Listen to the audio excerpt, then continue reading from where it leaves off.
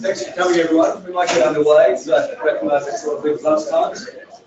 As you may or may not be aware, this is one of the projects within the 25 that we've got for the Kimberley Reset Program. This is a fairly unique project because it's the only one that brings together, it's a much larger focus. A lot of the projects are very small area that they're covering, and we're extrapolating from there, whereas Fabio is doing the opposite and they're looking at the whole region and they're looking at a very large time frame, that's 2050. So it's a really interesting project from that perspective. And there's been the challenges of trying to bring as much of the data together that's available because we have this big project in Kimberley. We've tried to use as much data as possible. So really interesting project from that perspective, and we've been working with both Ecosim and Fabio Boschetti in order to try and incorporate as much of that data as we could coming forward. So they're finishing off their project now. This is just an opportunity for us to see what's gone into the project and then provide some feedback for them for their final report, particularly in the area of what does this actually mean for management. So when you're looking at the project itself, really one of the big focuses we're trying to say is what does this mean for management implications going forward and how we can use this type of model in the future. So, thank you. Okay, so before I start the presentation itself, I would like to acknowledge the team. Of course, this has been a team effort working for more than 3 years. But in particular, as you will see, this is a modeling project, and in all modeling project, the star players are the modelers. In this case, is Brett Stedford, who modeled the land processes, and Hector Lozano Montes, who is here with me, who has done the modeling on the marine side of things. Because this talk is almost essentially on the marine side, Hector is the star player. If we are here 2 weeks before the end of the project with all the simulations done, everything uploaded online, is thanks to effort that Hector has put on this. So I would like to acknowledge him again. Everything I present today is online. I'll show you at the end the link again, and I'll show you how to go and check. So if you want to check any details later on, you can go online and have a look.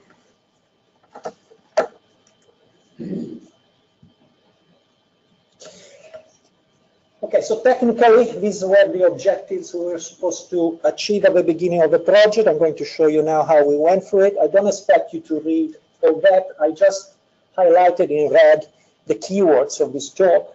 So this is mostly, as Stuart has said, about integrating knowledge, engaging stakeholders in order to agree on what scenarios are needed to be modeled. Is mostly about the future, so we have a long-term perception of what might happen to the region. It's about modeling and how modeling can inform decision-making. But besides the technicality of the wording of the project objectives, the real purpose of this project, as for the overall Kimberley program, was to address the aspiration and the challenges that relate to this region. There has been a number of documents published in the last 5 to 10 years by different groups, both indigenous and non-indigenous, state and government departments. If you go through them, each of them have different language and different emphasis, but the key message, or more or less of all this document, is summarized by those 4 points there. The aspiration for the region is to acknowledge the region's Aboriginal and non-Aboriginal cultural heritage, which is facilitating economic growth, managing population and settlement growth, and conserve the natural assets. This is what everyone wants to achieve for the region. Now, the question, of course, is, can all these be achieved at the same time? And most important, can this be achieved under the potential challenge of climate change? And if it can, what kind of management strategies have to be implemented in order to make it more likely to achieve? Now, because of this framework, there are a few consequences that have affected our modeling project. Obviously, the questions that are listed above are regional. They are not local questions. As a result, we had to model the overall region in the Kimberley. So the answers we are not going to provide are not related to a specific park or to a specific beach, are more about the overall state of the system. At the same time, those questions are not about next year or the next 5 years, or something like projected in the future, at least one generation. So our modeling will be projected up to the year 2050.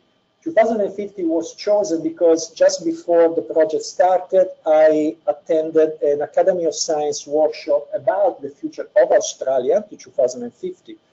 And for 3 days, all we spoke about was climate change and population growth, which are eventually the main driver, as you will see, of this project. So that's why we wanted to align the scope, the time scale of this project to that exercise. It follows that the management, the information we produce, which is relevant to management, is also going to be at the spatial scale, which is regional, and at the time scale that is quite long. Now, two things have to be clarified before I go into the talk to make sense of this. First of all, when we talk about decision making, we implicitly talk about prediction. Now, some people are very comfortable about this, some people not. When we have to make a decision, we normally is because we have two choices or more than two choices, otherwise there is no decision to be taken. And when we have two or more choices, in order to decide, we need to try to imagine what each choice will lead to so that we can choose which of the outcome we prefer. And this exercise of imagining what the choice leads to is a prediction. So the prediction here is going to be carried out through a model. Now, the obvious question that we always have to deal with as modelers is, it's fair enough to want to predict something, but is it possible to predict anything to the year 2050 at all? And I think some of the issue can be clarified when we understand a little bit better what we mean by prediction. If we are thinking about saying how the system will be in 2050, that is what I wouldn't even call it a prediction. I would call that a prophecy. Okay, this is what you go and have your future told by some mystic reader in the future. What we are trying to do here is say what might happen to the region in 2050 under very specific circumstances. So I want to give you an example so that we, because it's going to be fundamental for the entire presentation. If I ask any of you what you're going to do on the 5th of February at 6 p.m., most likely you're going to answer, I don't know. And of course, we don't know, it's so far ahead of us. But if I say, well, imagine now the 5th of February is a Sunday. Imagine the weather is gorgeous. There is no sea breeze. There is easterly winds all day. What are you going to do at 6 p.m.? Then you may say, well, in that case, maybe I'll go to the beach and have a barbecue on the beach. And if I say, well, if the 5th of February instead is a Monday and the weather is awful and the Fremantle doctor is blowing like crazy, you might say, well, in that case, at 6 o'clock, we're probably cooking dinner or coming back from the gym. Now, suddenly, the question, what are you going to do on the 5th of February at 6 p.m. is more reasonable. Before, it didn't make any sense to even try to answer it. Now that we have specified very clearly under what condition we are asking the question, then we can discuss. We might not know exactly what we will do, but we can discuss it. It's a meaningful question now. So this leads to the overall framework of the work. More than almost 2/3 of the project went into trying to define what are these circumstances, under which circumstances we want to say something about the system. And this means specify the scenarios, what might happen to the region, specify what management strategies are available, what might we implement in terms of management in order to address the scenario. And finally, how does the system work? Because how the system is going to react to the scenario and the management, this depends on how we think the system works now. So these 3 steps have been driving the entire process. So let's start from the scenarios. What might happen to the region? An infinite number of things might happen to the region. When we decide to model, we need to focus on scenarios which are plausible and are relevant. For example, North Korea might bomb the Kimberley next month. If that happens, there is no worry for us. Marine conservation is the least of the problems. Whether the scenario is plausible or not is not relevant to this exercise. So what, under consultation with some stakeholders here, we have the list of the people who helped us in this step, we basically realized that the main two pressures we are concerned about for the region are going to be climate change and social-economic development. Now, obviously, both climate change and socio-economic development are a bundle of processes. Climate change includes warming, sea level rise, precipitation. Socio-economic development include jobs, population growth, infrastructure growth. However, within this bundle, the processes are very highly correlated. So, for example, thinking about development, if we have population growth, then obviously infrastructure also has to develop. Otherwise, there is no way for people to live in a region that would move out. Similarly, if warming occurs, then sea level rise is more likely to be a problem because of thermal expansion in the water.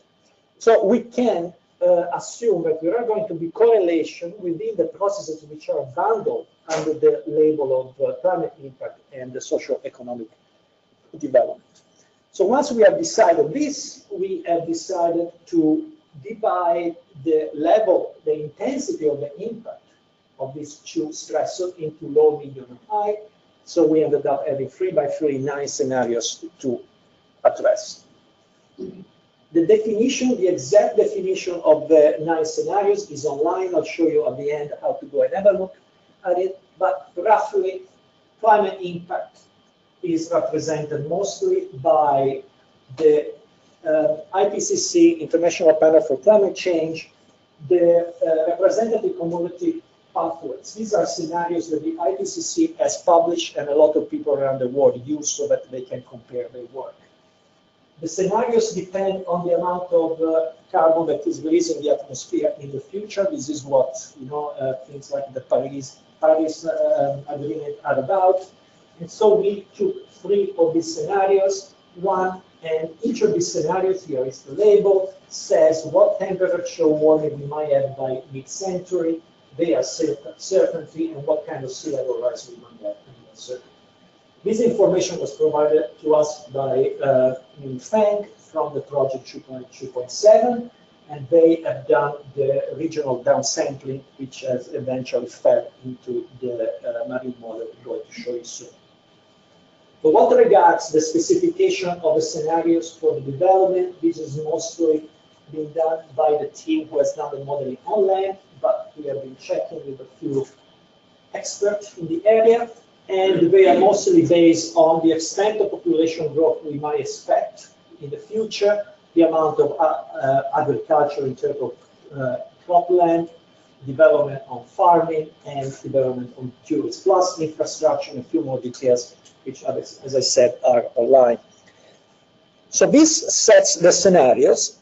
The next question is, how would we manage the impacts that come from the scenarios? Again, we consulted a few stakeholders and we agreed on 2 things. First of all, as management tools, we are going to address marine parks, the extension of sanctuary zone within the marine parks, the fishery regulation, and the tourism regulation. These are the stressors on which we are going to apply our management approaches.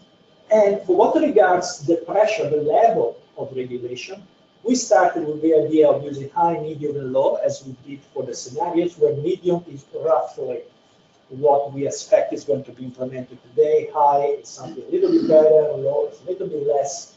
And again, we are assuming a high level of correlation between these management instruments under the assumption that these are mostly driven by the social attitude for and appetite for conservation in the state.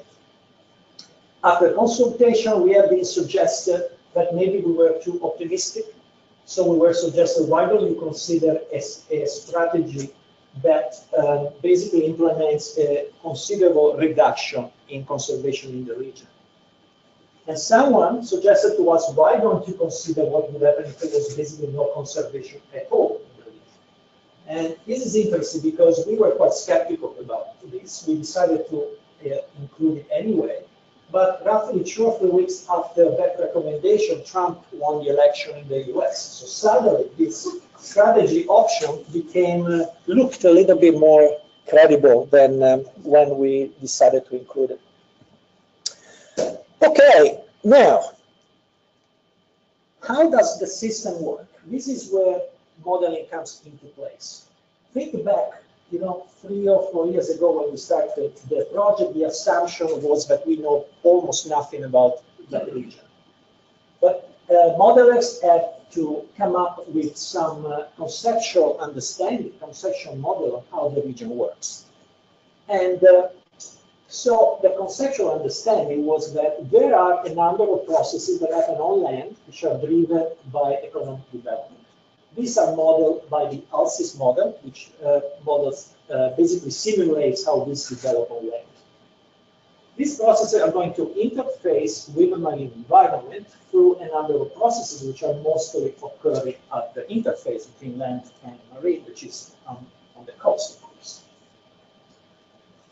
Then we have our marine environment, which is represented by a food web, 59 groups. And this food web is going to be affected by what's happening on land, the oceanographic processes, and of course climate change, which at that day we assume was mostly a function of warming and sea level rise. And of course, we knew that climate change is also going to affect the oceanographic process at the regional scale, and is going to affect what's happening on the interface on the coastal processes. And our understanding was, okay, we need to model all this under the 9 scenarios that I described before. Now, coming up with this picture is one thing, and it's more or less easy because it is more or less obvious. It's a completely different issue than parameterize 2 models so that they can actually simulate this. Now, this is the part where we had to do a considerable literature review, check all the information that was available in different publications and reports and so on, and most important, incorporate the information from a number of other projects within the Kimberley project. Now, this took more than 1 year, and this is where the ALCES team and Hector have done most of their work. Just imagine for each of these groups, you need to decide how much biomass there is, where it is, what kind of diet is affecting this group, and so on. And when you have to do that, you need to put a number. So it's not enough to say there is more seagrass there than here. You have to say how much is there and how much is there. Of course, much of this information is highly uncertain. So you also need to tell the model how uncertain it is, because the model is going to account for that uncertainty in order to check to carry out the sensitivity analysis on the model. This is a quite contentious issue when we modelers have to present our result. On the one hand, you might think, well, there is so much uncertainty about anything in the region, how can you trust that this parameterization makes sense? On the other hand, after you go through the effort of checking everything and assigning a number, assigning the uncertainty, making sure that the model tells you that that combination of parameters makes sense from the physical and biological perspective, what you get is by far the best snapshot of your understanding of how the region functions. So for us modelers, this is a very important legacy that this project leaves for the future. If in 10 years or 20 years time anyone wants to go and check, they can go to our website, as I will show you at the end, or look directly at the input to the model, and basically spell out in terms of numbers what our understanding from the community perspective, not just us as modelers, is of the functioning of the system today, which in this case of the modeling was 2015. Now, all this information is on the website, but just to, I would like to show you. One way to see this is the food web, as I said, that we had before. You need to understand, of course, that each group is connected by 2 other groups through the diet. So if you want to go and check, you can put your cursor, I'll show you how to get to this page. And you can see for each group which group affects that group and which group is affected by them. And most important, for each group, you have a description of the data we have for the model, where the data came from. Does it come from the region? Does it come, was computed by the model? And the information that comes from the publication, what year the publication was. So you can check the different groups have different quality of the input. In this case, for example, the input to Minecraft is older in time than what I showed you before. So you can go and check and have your own judgment about the quality of the parameterization itself. So now going back.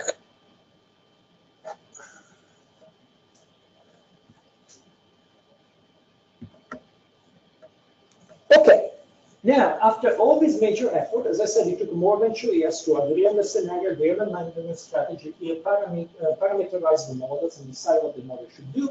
Finally, you press a button, and by miracle, we're going to find out what is supposed to happen to the region in 2050. Now, the results are going to be divided into 3 groups. We have the output from the land-based modeling, which is going to generate an input for the marine model. And then we have the analysis of the scenarios done with Ecopath with Ecosim, which tells us how the food web is going to react to the different scenarios. And then we have the analysis of the strategies, how the strategy might change the impact on the food web.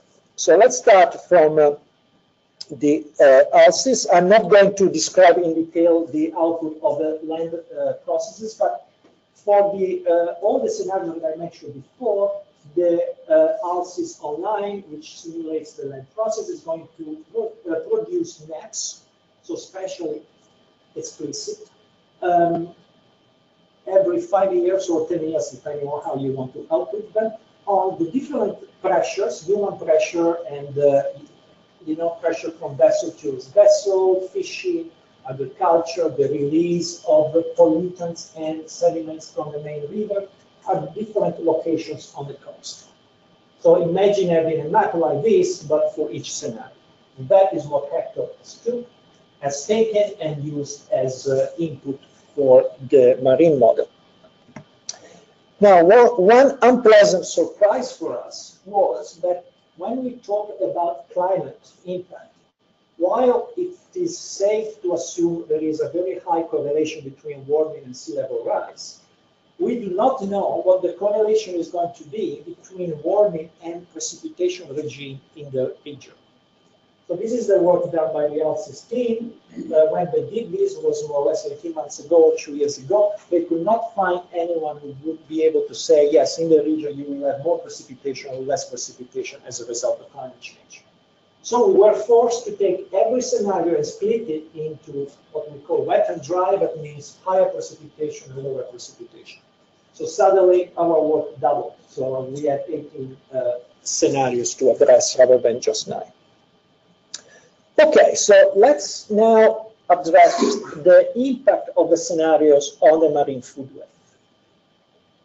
So we have 59 groups in a marine food web, and you can go online and check the output year by year, actually month by month, for each of the 59 groups. However, to summarize the result, both for us and for presentation, we need some kind of indicators. So we decided to generate a number of indicators. Some of them are simply the collection of different groups. Some are the keystone species. These are the species that the model itself tells us are the ones for which most of the energy flows go during the actual functioning of the food web. Then we have, of course, some charismatic species that people are particularly interested in. We have habitat in the sense of seagrass and mangroves, and a final indicator that is accounting for the total biomass in the system. So most of the results I'm going to show you from now on are related to this indicator, but the raw data for all functional groups is online. Okay, now Let's take the indicators I showed before, and let's take the system in the year 2050. And let's check how the system changes among all the 18 scenarios that I mentioned before. So we take basically 18 values for each indicator, and we check the distribution.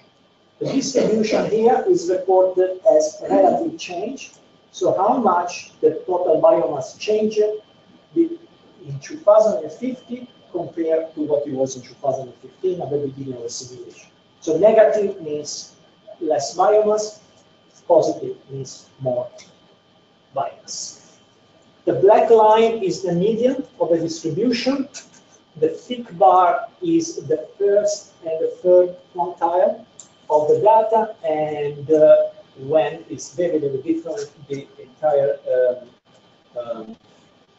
1.5 of the extra variance is represented by the thin line.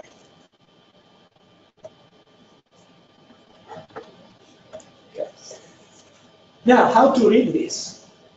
There are some groups that have their own distribution is always on the negative side of the plot. This looks like they are groups that looks like they are losers. Doesn't matter what scenario happens, their biomass is going to decrease. Target species, coral, larger sharks, and dolphins. Similarly, there are groups that might change a lot or might change less, but their biomass is always increased compared to the start of the simulation. This seems to be winners. Another way to look at the data is that there are some groups whose variation is very small. So it looks like, doesn't matter what scenario is going to happen, they are going to vary very little. So it looks like the fate of these indicators is almost set. Doesn't matter what happened, as scenario-wise, you might more or less predict the final biomass in 2050. Then there are groups which vary dramatically a lot. So these are most uncertain, is their final state depends crucially on what scenario might occur or eventuate in the future. So what I showed before was the distribution of values, so we have the median and the distribution. If you want to go and check exactly, indicator by indicator, what the deviation from the median is due to, we have a plot like this, and I'm going to zoom in one example. Now for this scenario, 0 is departure from the median that I showed before.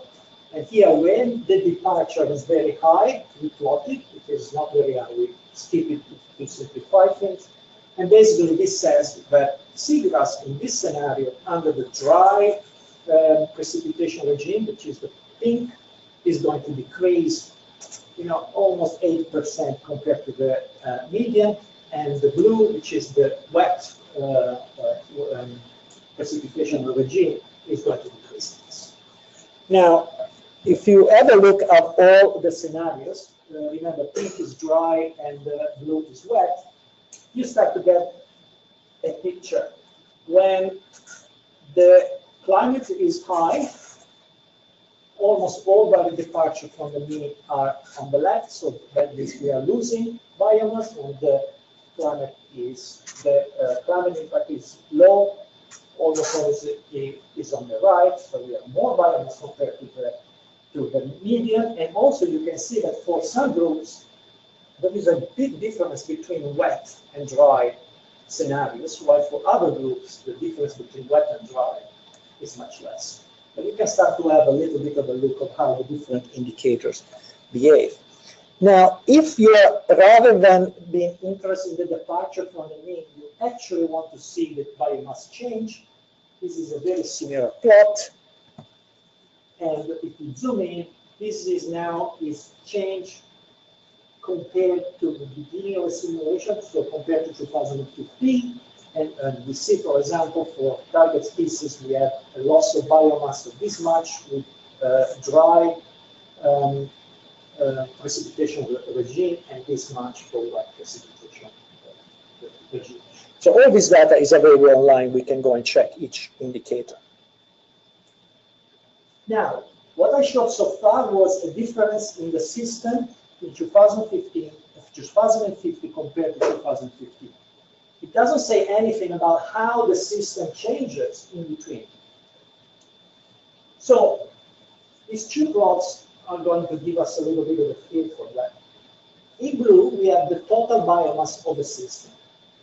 The black line is the mean of all the 18 scenarios, and the blue ribbon is basically the variance among the 18 scenarios. So what, the value for biomass is red on this axis, so we are starting by 1, which is of course 2015, the ratio with the beginning is 1, and then we have a change in biomass. Biomass is going to increase, and it goes down until the end, which is more or less close to where we started from. A little bit less than 1. On the green, it's a little bit, it would take me a while to describe exactly what this is, but roughly it's a measure of entropy. It's how the biomass distribution between groups changes while the system evolves. So this is red on this axis. 0 means that the system is exactly as it was in 2015. So it starts to change, then it comes back. That means that now it's more similar to 2015 than it was here, and then it diverges again towards the end of the simulation. Now, specifically for this project, we develop a measure which combines the two of them. So this is a departure of biomass distribution in the system, which also accounts for the change in total biomass. So you can see again, system changes, come back, and then changes again. Now, there are two important things about this graph. The first one is that the ribbon, the variance, is quite small. That basically means that it doesn't matter how you move within the ribbon, the overall shape of this curve stays the same. The overall shape, of course, is not a function of the scenarios, exactly because the scenarios don't change that shape very much. What this means is that this variability is internal to the system. It's not due to the stressors, not due to climate change, not due to the stressor from economic development. This is a feature of the system.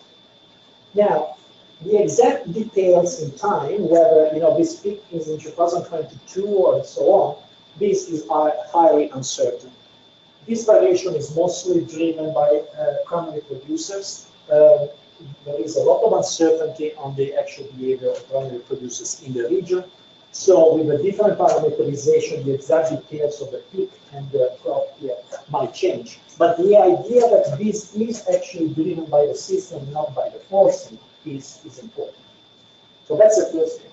The second thing is, if we believe, as some people says in the literature, that the variation of the biomass distribution within the system affects the resilience of the system, then we should conclude that the resilience of the system when it's here would be different from the resilience of the system when it's here.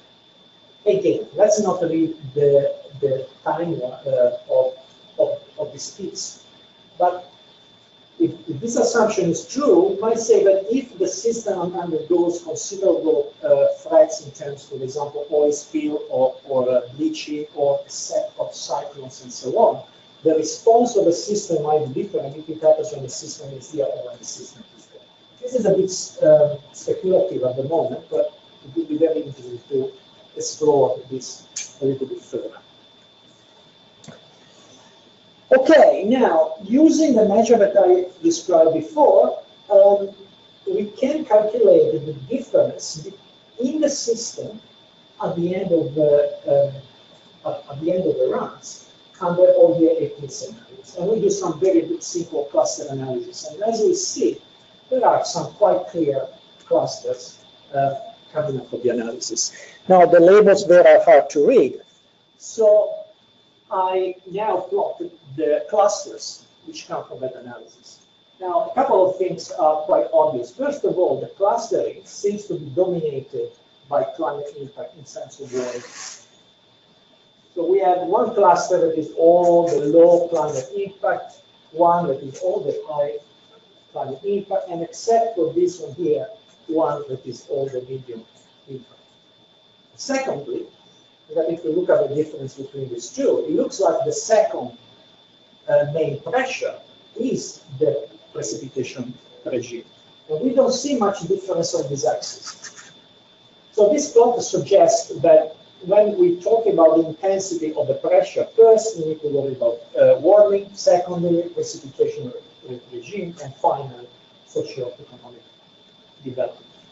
Now, this picture allows us to simplify the next analysis. From now on, we will not deal with 18 scenarios, but only with 3, what we call high pressure, medium pressure, and low pressure. These are, from now on, the scenarios that we will analyze in terms of strategy impact. This is just an example. If you don't like a very simplified analysis in terms of beginning and end of a simulation, you can go online. For each indicator, you can actually see the time series of the evolution under dry and wet precipitation regime. This is the kind of style of visualization we have online for all model runs. Another important outcome from the analysis of the scenario is that Hector is able to go in the model and check how much, by running a set of Monte Carlo runs, what this means is that you run the model 500 times in these cases. The model change parameters a little bit depending on the uncertainty that is given to each parameter. And then it tells us how much the system changes as a function of this uncertainty. Also, the model at the beginning, before running the simulation, had told us which group seemed to be harder to resolve when we try to have conservation of mass within the system. So this is before the simulation, tells us which groups are less properly defined. And this is after the simulation, which group has the most impact on the simulation output. And here are plotted the top groups. So basically, this tells us that if we want to improve our modeling, we need to collect more data. These are the groups that we should focus on the most. And of course, we have enough family producers, such as we would expect, but also mostly thin fish, for which we have very little data. And so almost everything had to be worked out by the model rather than by the input. Okay, so now we do the same that we've done before, but we analyze the strategy impact on the 3 scenarios that we have selected. Now, this part here of the presentation is not completed. The last simulation was run on Thursday. The last interpretation in terms of figure came out on Friday. This stuff here was finally put together yesterday. So this is the part where we were able to give less thought in terms of analysis. So remember, I'm sure you remember, this plot here from the analysis of the scenarios, median value and distribution of variability at the end of a simulation. Now we can do the same for the strategies, and I put them together so we can compare. There is one interesting thing to notice is that things don't change very much. Some groups have a little bit less variability, but some others are more or less the same. And also, one thing that seems to be a little bit of a worry is that, if anything, the median seems to be moving towards the left. So we seem to have a worse performance on many of the indicators. Now, there is a reason for that. Sorry. If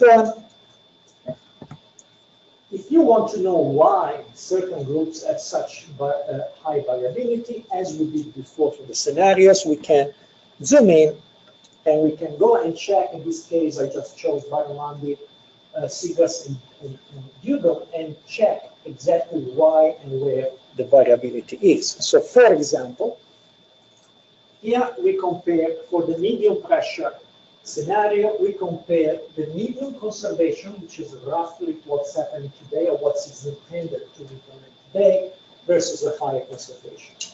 The pink bar is how the biomass changes compared to the median that I showed before.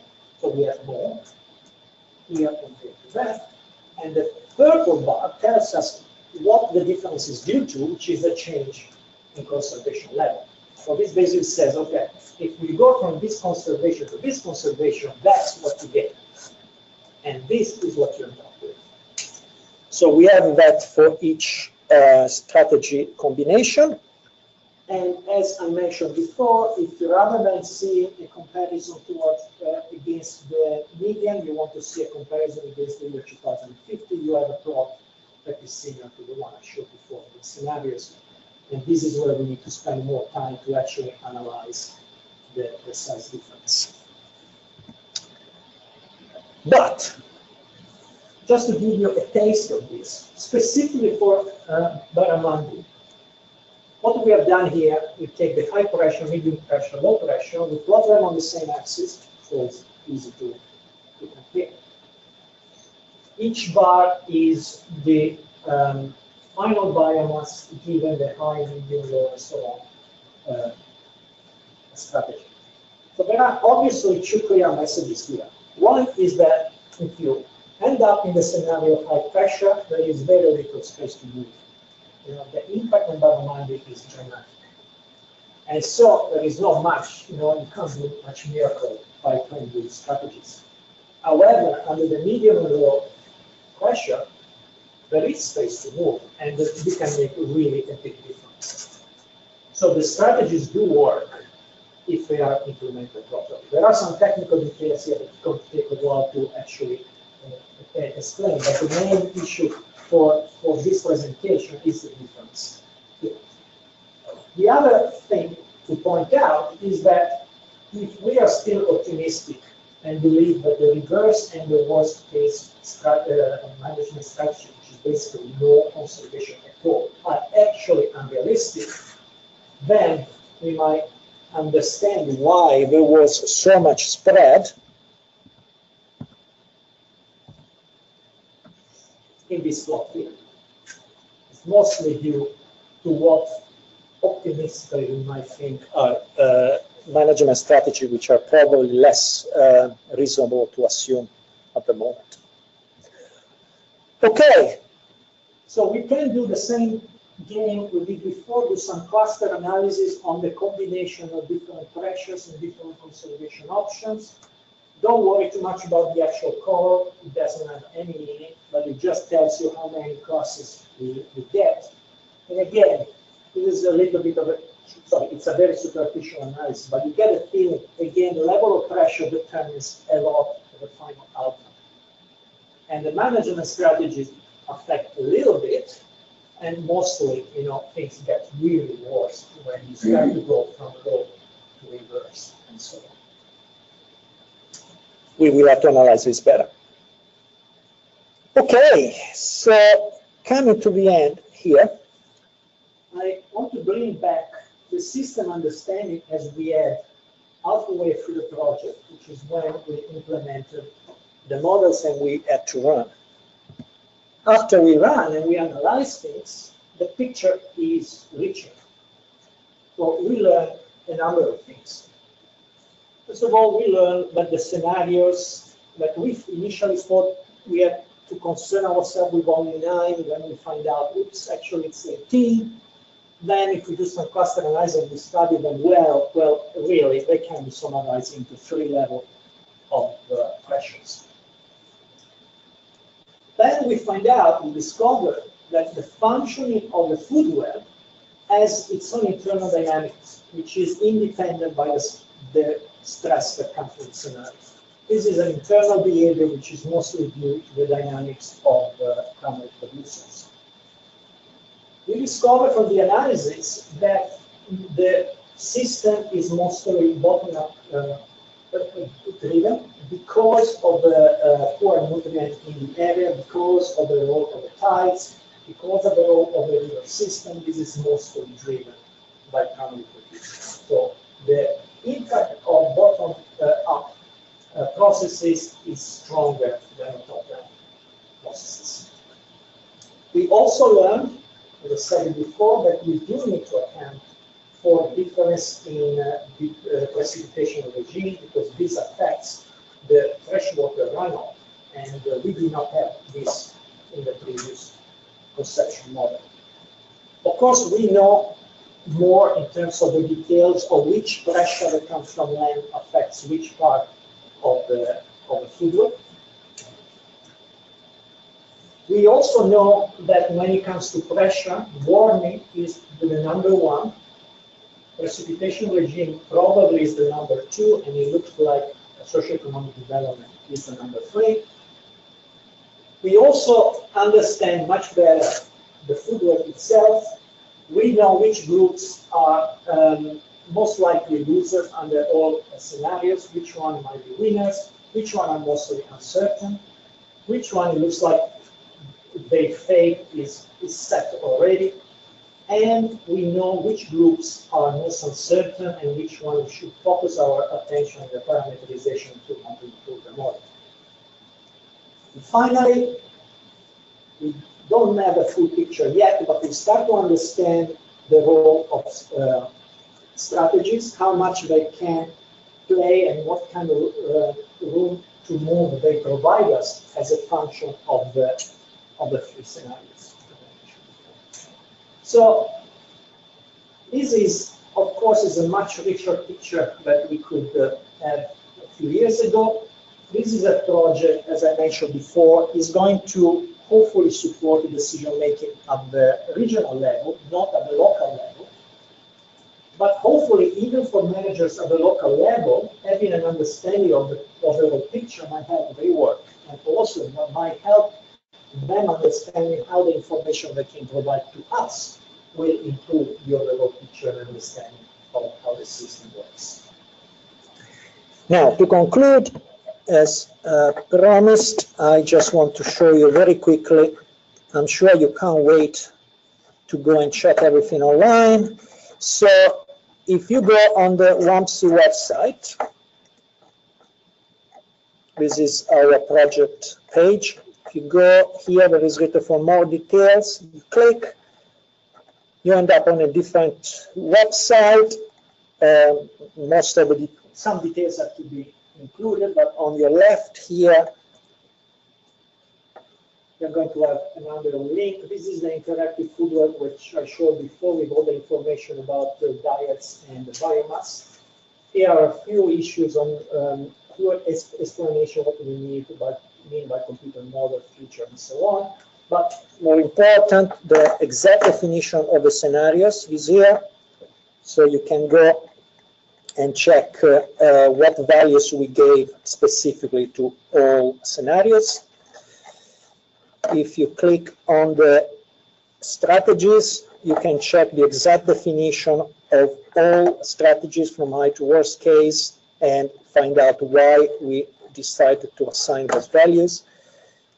Now, under models, here on the Ecopath with Ecosim, you have the definition of all groups, all the data that we provided as input to have the model working. Here there is a nice table that says of the input data, each of them, where it comes from, what publication we used, and what year the publication comes. So you can make a little bit your own judgment on the quality of the parameterization. And finally,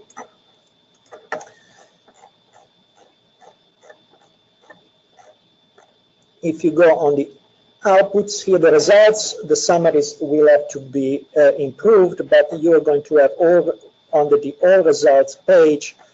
You can go and check all the time series for each group, and for example here under all scenarios, wet and dry, you can see the time series for each group for all the whole data. It's online. That's it.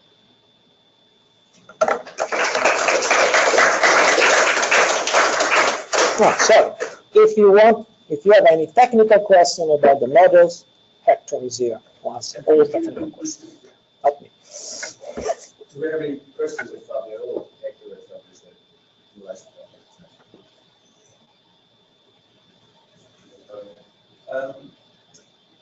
In the modeling, it sounds as though you used quite heavy average conditions assumptions under each of the scenarios to run the scenario. Yeah. But as we know, potential of the extremes or the frequency of the extremes can be driving the system looks like. So I was wondering if you looked at the extremes. No, each scenario is determined by the mean expectation under that scenario. Yeah. It would be interesting. It would be very interesting to do that, in particular, in relation to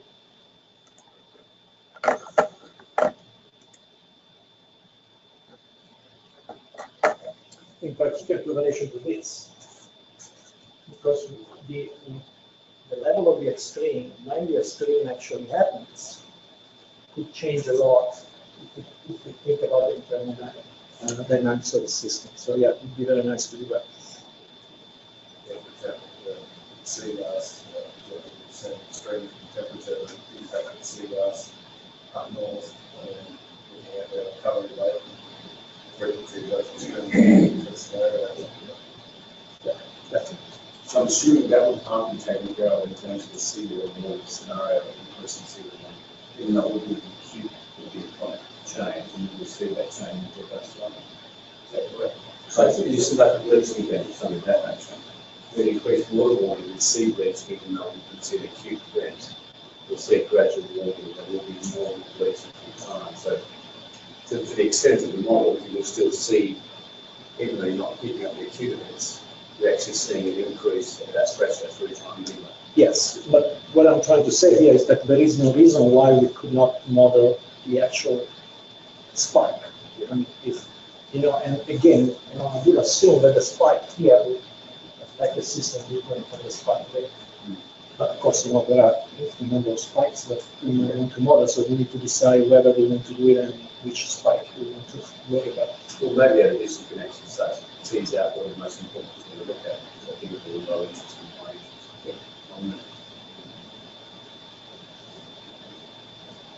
Yeah, following that line of thought, having done all this work, because there's so much beyond this, obviously, is there anything that stood out for you guys that perhaps you didn't anticipate would, or not the case may be? I mean, did you have any sort of eureka moments or any outcomes that God, we had a lot.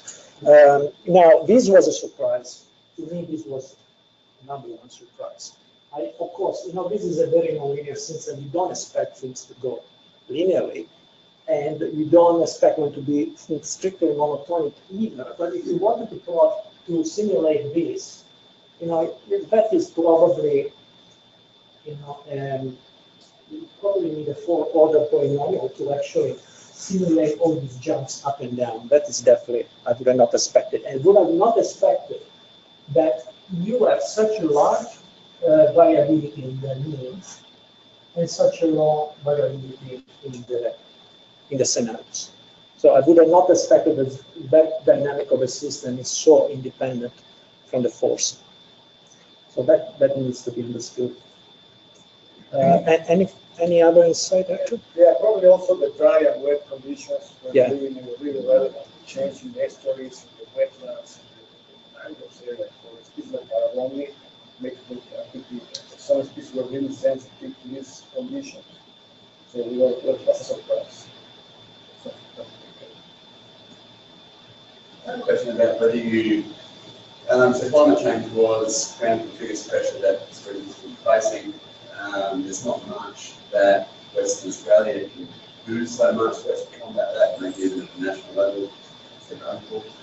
I was kind of interested whether you think, perhaps, given there's so much we don't quite understand about the existing processes up there still, whether potentially underestimate the impact of developments. I mean, the Kimberley region itself is earmarked for a lot of development, water resource development, agriculture, and that sort of thing.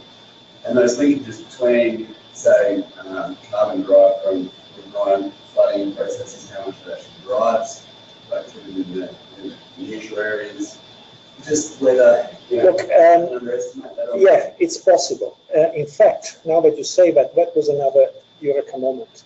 So at the beginning, early in the project, many of the people who interacted with us, were telling us the main issue is climate change. Forget about economic development, because there are so few people there who won't affect the system. It was us actually to say the opposite. No, no, no, we don't believe that. Right? So that's why we were, really determined to include economic processes.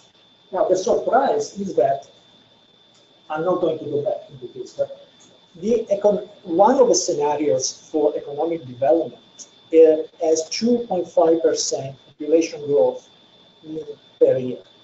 It's huge. Okay, it's huge. In fact, we actually brought it down a little bit because the region were suggesting for us to use 3%. So 2.5% for us is already a lot. So what I'm trying to say is that we put a development scenario which is probably unrealistically high, and we're surprised to see such little impact. So it's a fair question whether we got something wrong or whether that is actually the case. I mean,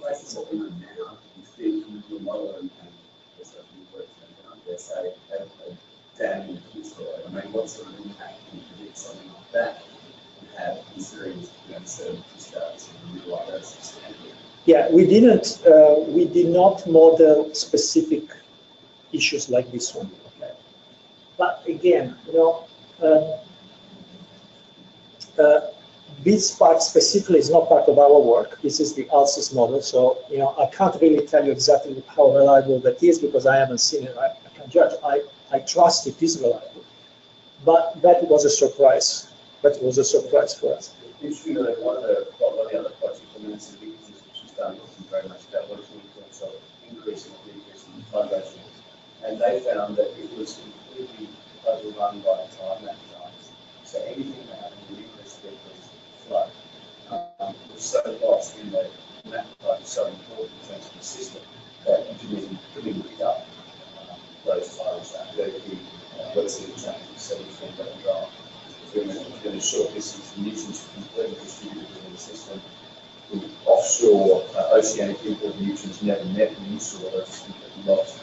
So they were suggesting that if you had in the climate change scenario, increased rain, and as a result, increased nutrients, it would be so lost and distributed in the system, you wouldn't even notice in that price. So I was saying that was driving forth more than their inputs.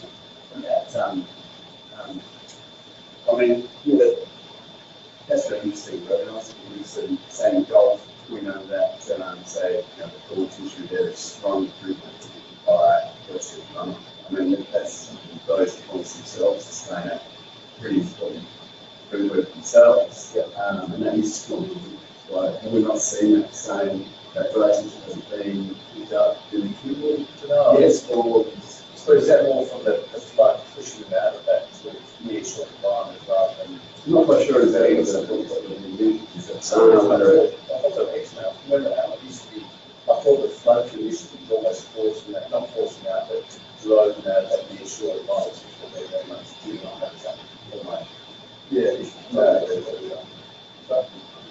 Yeah, I think that might be that. So whether or not these guys are looking at how that influenced the system as a whole, the entire cost of the region, both length and width of the region, rather than sort of that sort of pulse coming out from the initial lines. I think I have to check on that. Something like that. No, this was just another project that was actually done. But sorry, let me say something else regarding to that. It is true that on a climate change perspective, there is a huge difference between this scenario here, which assumes 1 degree warming by mid-century versus this one here that assumes 2 degrees warming. It's immense, right? And at the moment, there is no probabilistic assessment of which one might happen. However, because they are based essentially on carbon emissions, year by year, we should get more understanding of which one might happen. Because carbon emissions are measured, this is physics, so it should become clear year by year which one we are following. Now, once this gets clear, then we might say, okay, we know this one really is very photovoltaic. Right? We might start to say, okay, forget about that. Now now the variability might be only between these two. And then when the year goes by, we we might end up with thinking, oh shit, you know, I'm going to do this one. And then, you know, with less variability, we might start to address the variability in development specifically for that. So what I'm trying to say is that, ironically, because of how the scenario, the climate change scenario has been developed, it might be possible to predict several years ahead, which is something we need to account in the interpretation of these results.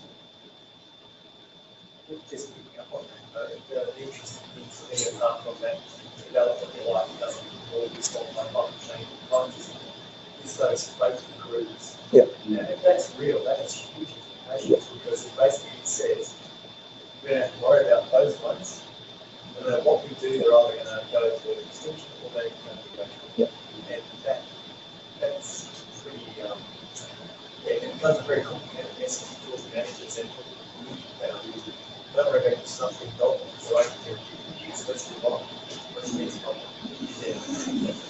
Or you don't say those failure groups, they're the ones you really focused on, that changes in management methods may apply to this something that allows you to. Because we've had the management scenarios that Fabio had put forward were relatively simple in terms of sanctuary zones and fishery factors and catchment. So you might focus the species if they're favored under those scenarios and those management regimes. You might have that targeted management measures for those, like all stuff in dolphins to protect. And there's some kind of special sanctuary footage to protect them, so there's no fast boat either there. So you might, by having these things, pointing to things that are perhaps phase measures, so it might allow us to say, well, we need to be very clear about what's going on. That's something that with our methods so far, it's suggestive. Okay? So that's not status quo. The other thing that's really striking is that I think part one has about 70% of variability in the ecosystem model was driven by one of the producers in the first one looked at the secular matrix type things, which probably makes them the least sensitive as the type of thing. I'm going to measure cells because that's what we see in the system. And so that's a hugely important as well. Now you swing around and say, hey, don't worry about some things, but and how do you manage that? Yeah, how do you manage this driving? Because I would certainly direct the people that have interest in the other reports, a lot of them, what Fabio's done and drawn the other reports not done. And one of those that prime producer report was fascinating in terms of they basically had a very narrow marginal research where there was sufficient light to produce, producing like canvas there, and then stopping to produce almost going senescent, going out, doing this sort of rise through. So really fascinating what's happening with him, because not much of it, particularly in the initial environment. So, but I suppose to move 70% very good. Yeah. Oh, yeah. Yeah, definitely. Any more questions of Fabio or economics? Don't put economic pressure yet. Just so curious about the snuck in dolphins, we didn't really know they were there years ago. Now they're practically typical import. But are these all linked just a bit of lifting and going one way or the other, mostly on the inshore connected stuff, the rest of the imports and regions and stuff like that? No, that's stuff. Yeah, it was more because they, so we have information provided, I don't know exactly what we call it, but yeah, we have distributions, diet from the abundant for visual senses in the different groups. So yeah, we have kind of good data about stuff.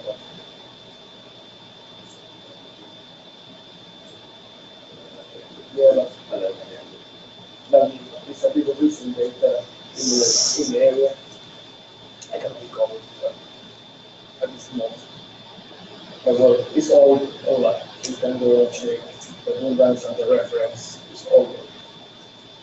We might do so, thanks on that, but thank you much for coming along. Well, just so you know, what we're doing now, essentially, we're having a meeting with Fabio and Hector just to talk about more they're preparing the final report, talk about the management implications. That's one of our big focuses. What does this mean for management going forward? Whether it's Department of Fisheries, other local groups, indigenous groups, manage their own money. What does this research mean for them? So that when the final report comes out, that's really succinctly mentioned in that report. So some of you may be staying for that meeting to discuss that, and then, as Fabio said, the final report will be done in a few weeks, and then we'll be reviewing that, and then that'll be available. Kelly has recorded this through NetMeeting. That will be available online as well. So if anyone else that might be interested, please forward it on to them. All of this is available, whether, as Fabio said, just go to the WAMSI website and link through the MLC project, and you'll be able to access all their questions, and I'm sure Fabio will be able to answer more of those questions. So, if you join, thank you.